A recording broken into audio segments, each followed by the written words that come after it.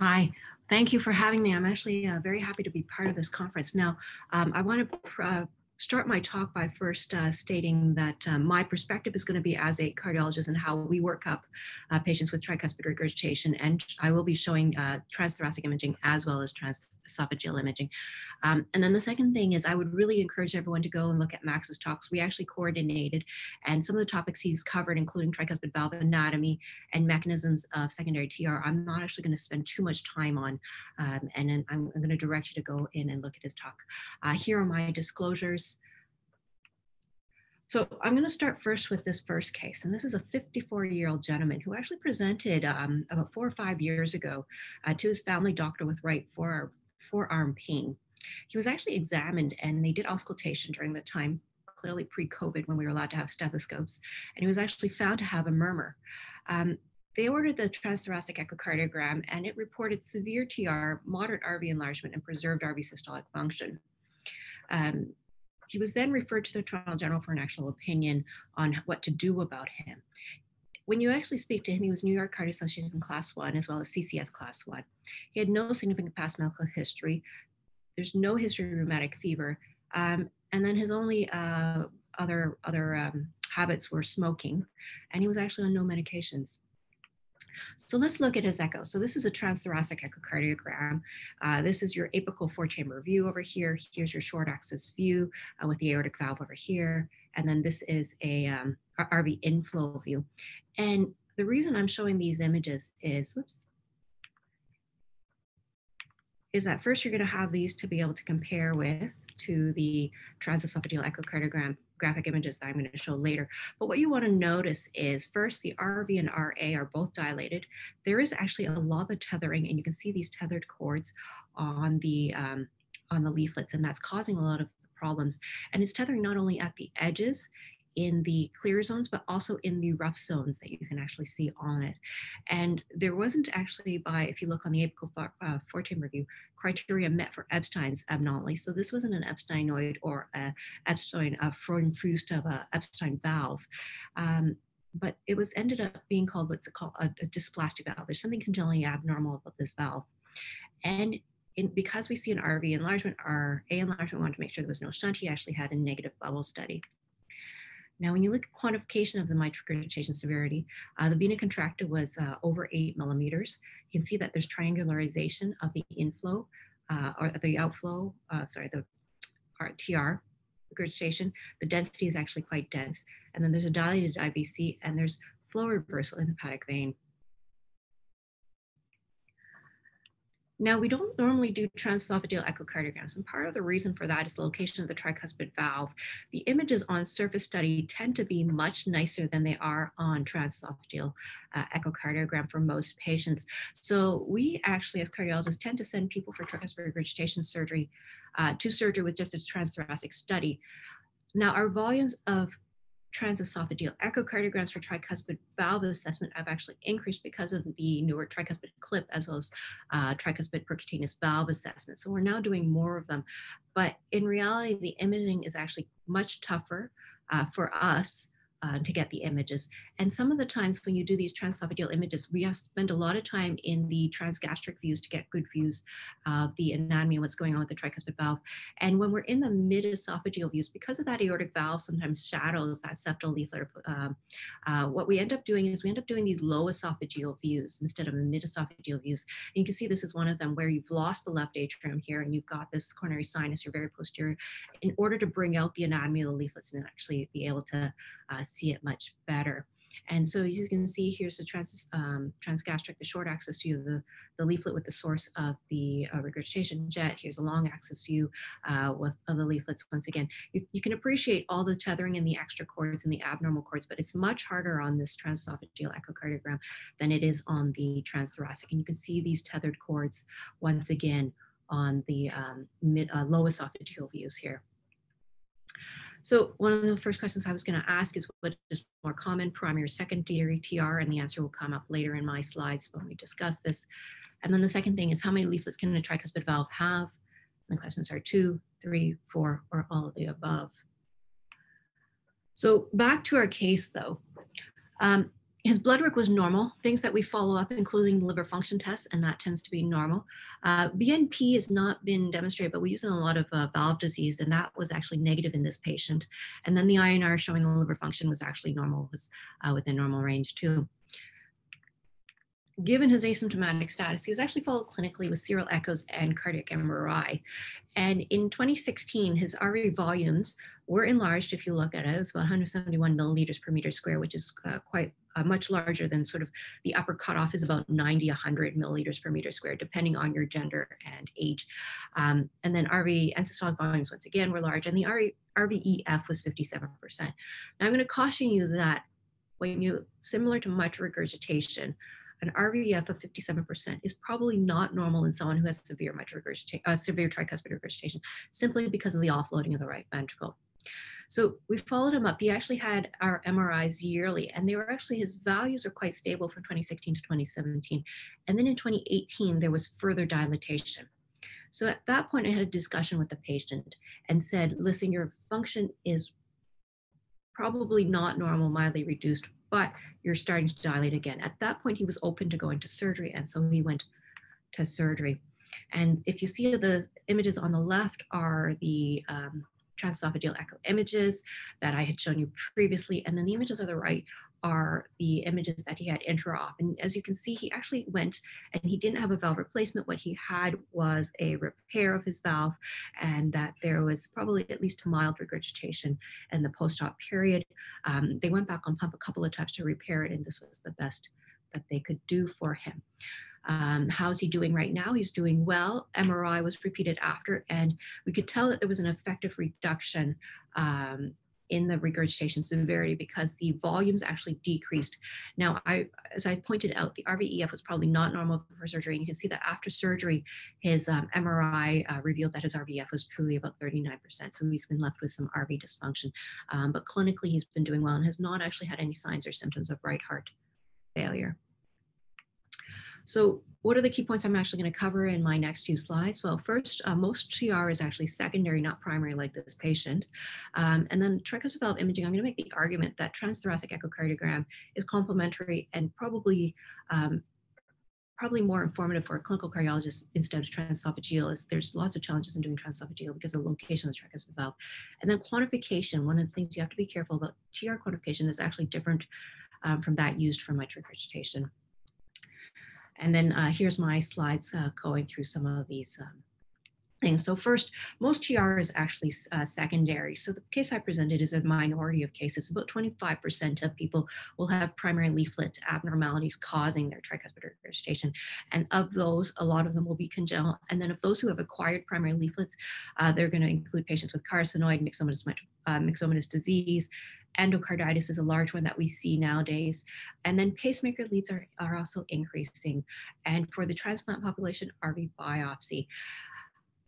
The secondary or functional regurgitation is ones that you see a lot. These patients who go in for their surgeries with mitral regurgitation plus tricuspid regurgitation or aortic stenosis with tricuspid regurgitation, those are the secondary or functionals. And then there's a category of others, which are people who are post-op.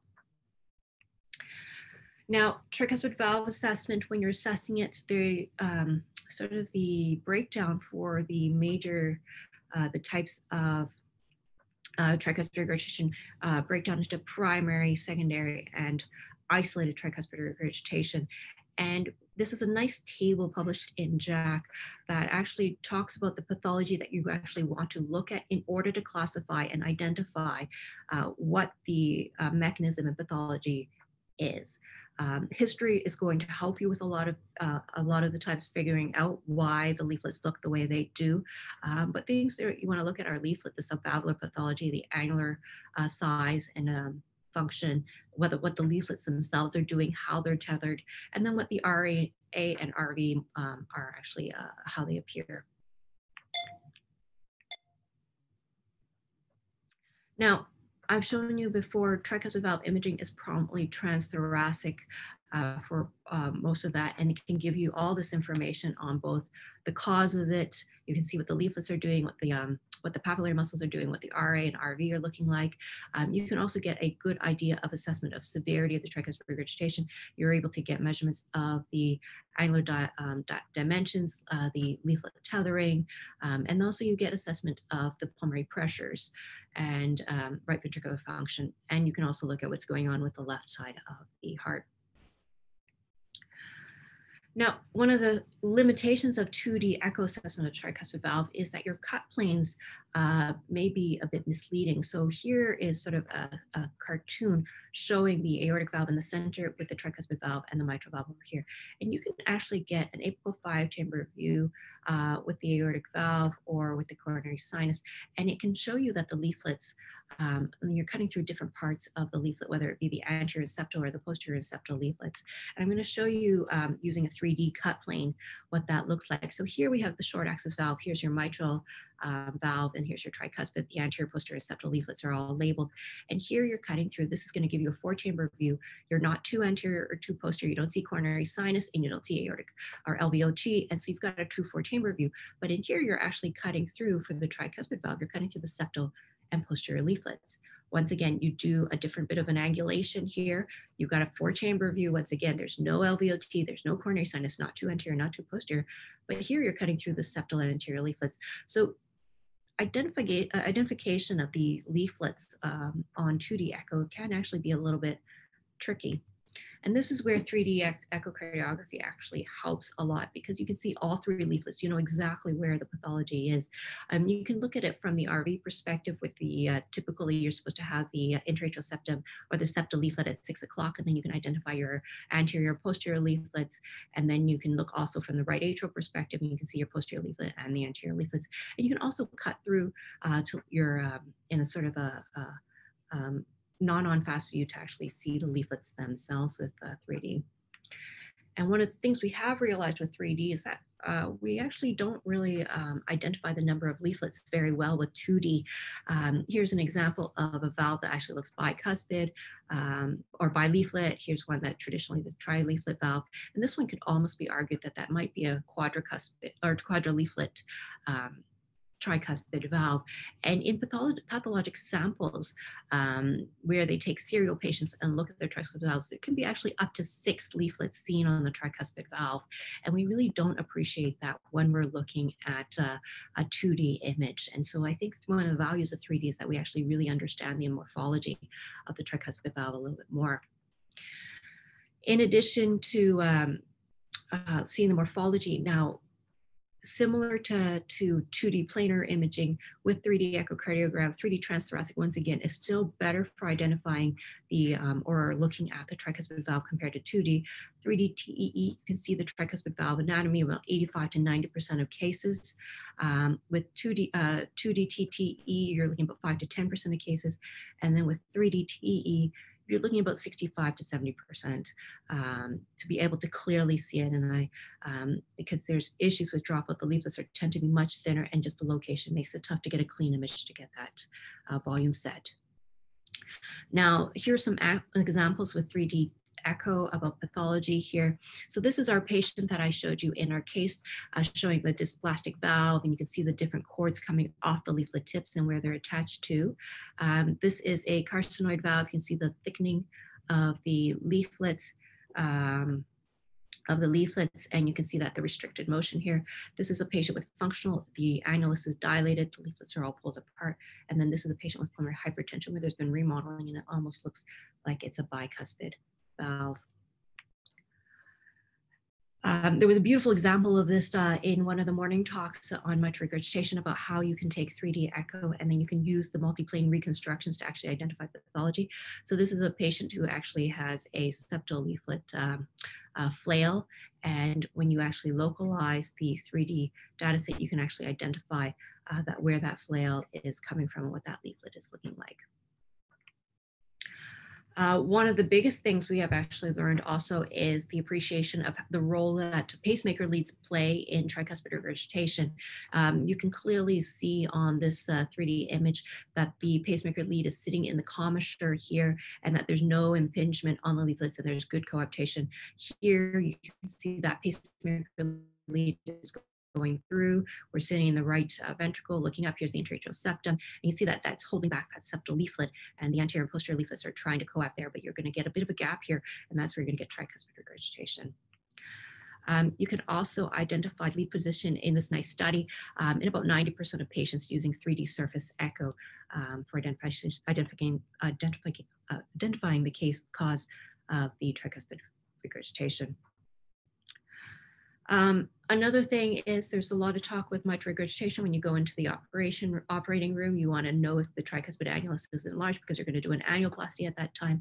One of the things is you can misidentify the size of the tricuspid annulus simply because of your cut plane. So here we've got a 4-chamber view and you're going to measure that. But if you look at the matching 2D echo, you can see that you're cutting this way instead of the true long axis, and you're probably under measuring how big it is. And that may account for why in the ORs there's a 60mm cutoff versus the 2.1 centimeters per meter square cutoff used on echo.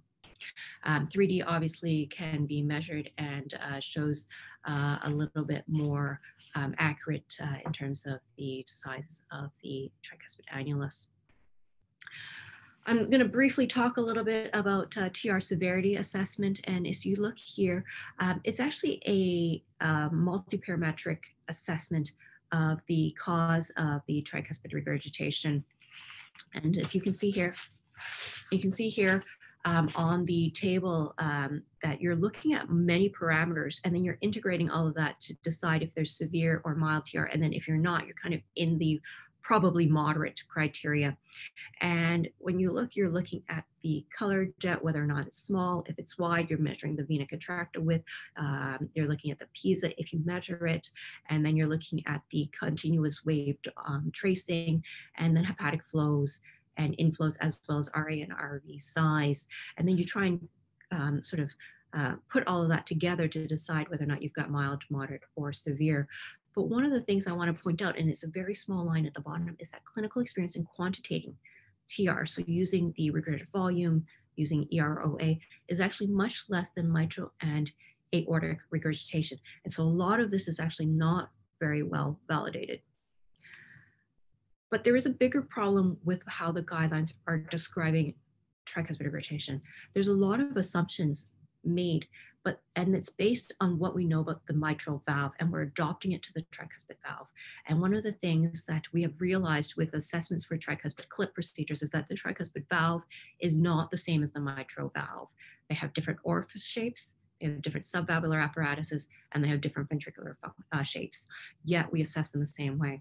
So that's why a lot of the people who do a lot of tricuspid valve interventions, such as Becky Hahn, they have recommended using this new criteria for where we include this beyond severe tricuspid regurgitation. We include definitions for massive and torrential tricuspid regurgitation, because we know that those cutoffs actually have prognostic value, and going from torrential to severe, while it may seem counterintuitive, actually makes a difference in how patients do. One of the last things I want to point out before I move on to the next case is that 2D echo underestimates the severity of tricuspid regurgitation compared to 3D.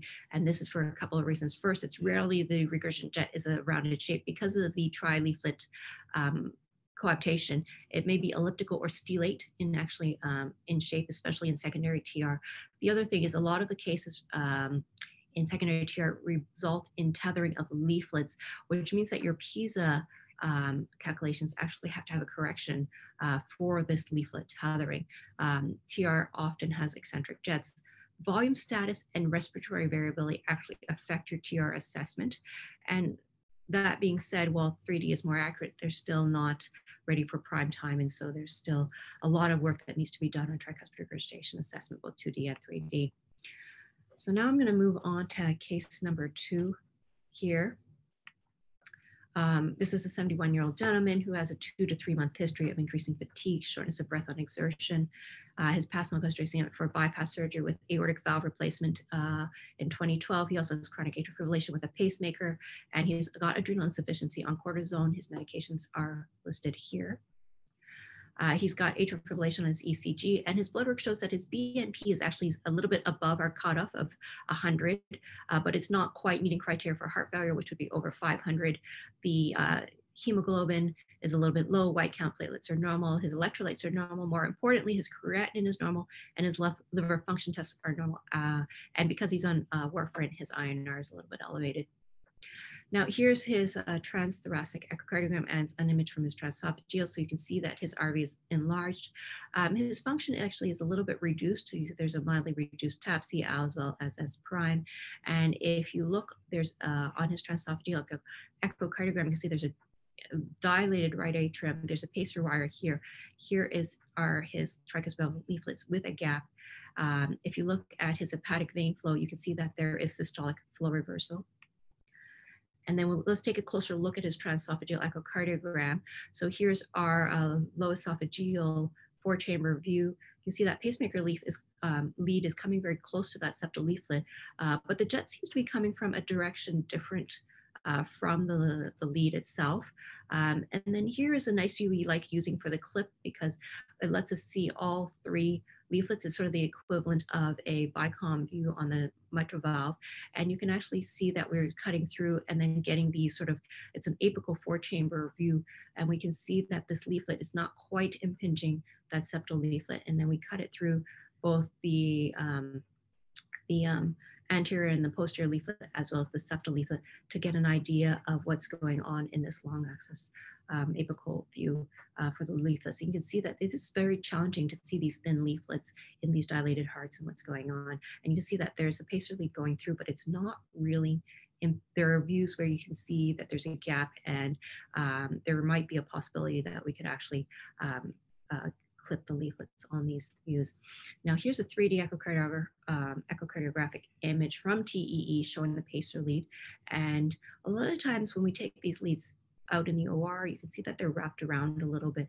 And you can see here's the pacer lead. It's actually mostly in that commissure here. So this is the RV perspective. You're sitting here on the septum. There's your pacer lead, and then your anterior and posterior leaflets here. And then this is a right atrial lead, and you can see that curve of the leaflet as it goes down into the tricuspid valve. So the next question is going to be, what is the operative mortality rate for isolated TR? And then I'm going to go forward to, he was actually declined to go for surgery. He wasn't very interested. He has been assessed for tricuspid clip, and he's going to be going forward with that. And he hasn't had his procedure yet because that was deferred because of COVID. The key points here is late TR post left heart surgery actually occurs frequently. It's something we see, and mortality for tricuspid valve surgery is higher than other valves. And I'm going to show you the data now. And so I'm going to review all of these. So we have appreciated over the last 5 to 10 years that TR is actually bad, isolated TR. In particular, we used to think that it wasn't something to be concerned about, but we know that independent of age, function of the ventricles, it actually has a poor prognostic, is a poor prognostic sign. And one of the things we are more appreciative now that we have interventions, non-surgical interventions for tricuspid valve, is that it actually can develop over time. So here's a study looking at mitral valve repair patients, and you can see this also in the aortic valve literature, that tricuspid regurgitation that wasn't significant at the time of surgery can develop. And if you look at this longitudinal follow-up of over 20 years of patients who went over and had mitral valve, that at 1 year, there's about 5% who have moderate or severe tricuspid regurgitation, but by 20 years, almost 21% of patients in this group had tricuspid regurgitation. And risk factors for this include time, age, and atrial fibrillation, which is a major cause, and preoperative heart block. And then the New York Heart Association functional class before surgery actually is predictive of this.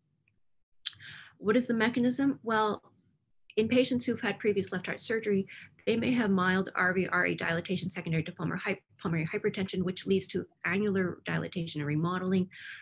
That remodeling of the annulus as well as the right ventricle, then distorts the tricuspid valve anatomy, the cords and papillary muscles. You end up with more tricuspid regurgitation. This volume overload from TR then creates a cycle where you get more RV and RA dilatation, and then you go into this negative cycle. And I just want to point out that whether or not you have a primary tricuspid valve abnormality or secondary, you end up in this negative cycle of RV volume overload and more TR. Now, TR after left heart surgery, the results are mixed, but most of the conclusion has been that it's actually portends poor prognosis. Even in the mitral clip literature, we're now seeing that if you have residual TR or developed TR after your procedure, you do actually have a worse prognosis from it.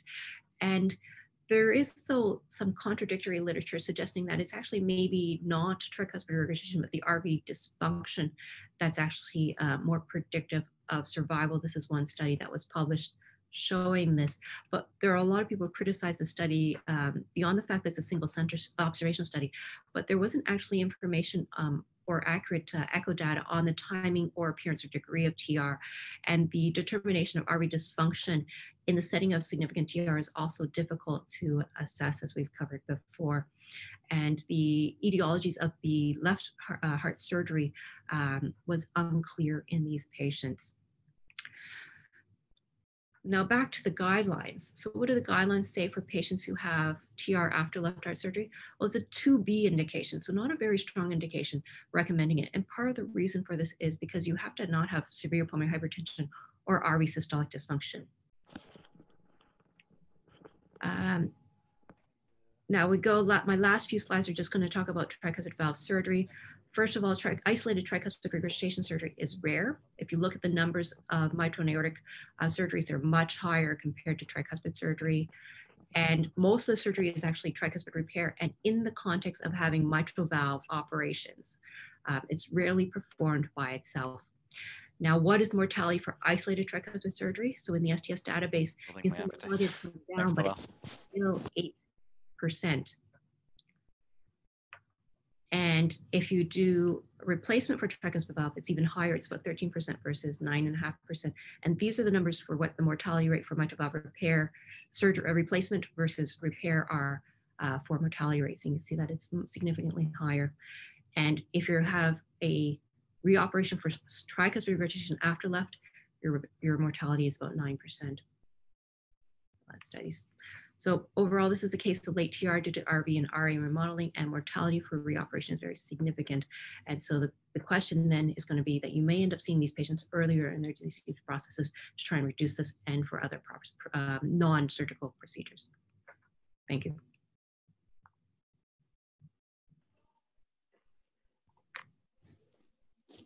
Thank you for that outstanding presentation and beautiful 3D images that you shared with us.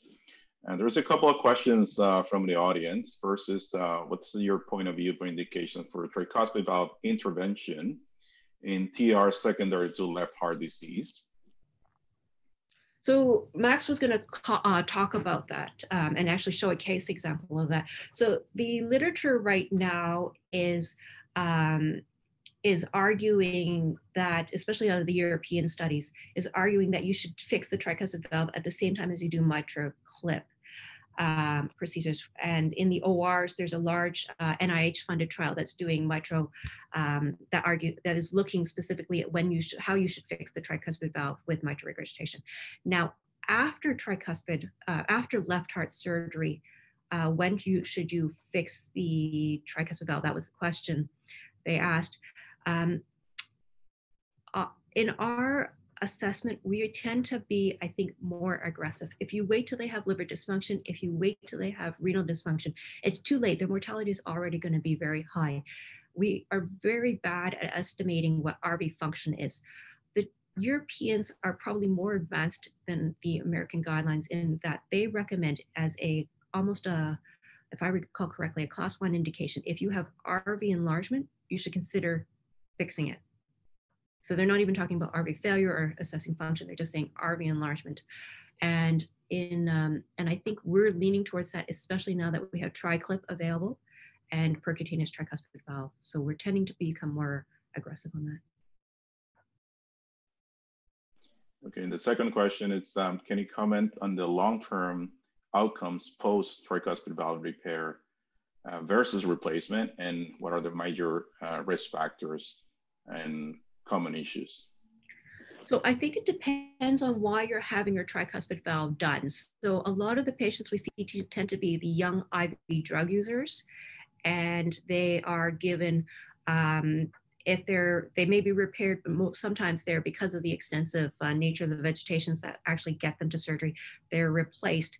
And a tissue bioprosthetic valve on the tricuspid side is actually not very good. It will probably degenerate very quickly, is the feeling of a lot of our interventional colleagues that we've talked to about this. So we try to delay people as much as we can, but once again, then they get to surgery and they have RV dysfunction after surgery. So there's this fine balancing act, but I think part of the high mortality that you see, those 8-10% mortality ranges, are because we wait long. When we're looking for this, when you wait for it and you see this renal dysfunction, you see this liver dysfunction, we're probably waiting too long for a lot of these patients. And so I think for both a surgical side as well as the percutaneous side, we're taking them earlier. And I think I saw a question flash out. So when would you actually take someone? If they do not have symptoms, but they have RV enlargement, and I confirm it with MRI, if possible, I would probably refer them for intervention if they're willing. Okay. And in that first patient that I showed that had the dysplastic valve, he had already had a dilated RV when I met him. He wanted to wait and see what happened. And then the minute it continued to dilate, we said we should go. And that's why he went. But there are some patients I have who they come in and they don't want to wait, because you're waiting for it to get bigger and you don't know if it'll come back. I think there's a bit of, sorry to interrupt, I think there's a bit of circular reasoning, because we often see people hesitant to intervene on tricuspid valves because of the poor outcomes, but that we're kind of creating those poor outcomes by waiting too long. Right. So, So the liver dysfunction, a lot of the times, if they get liver dysfunctions, the surgeons do not want to operate on that because of the high mortality with the liver dysfunction, and then renal dysfunction and permanent dialysis afterwards. So it becomes this negative cycle. I have a lady that I followed who had tricuspid valve repair, but the problem is hers was in the setting of atrial fibrillation, and we waited, and she only had mild heart failure, and the argument was that we should continue to wait, but then she ended up with significant RV dysfunction after we had surgery. But then people who are more aggressive want to go, you see they come back and their RVs are nice, and their volumes come down. So I think we tend to wait too long.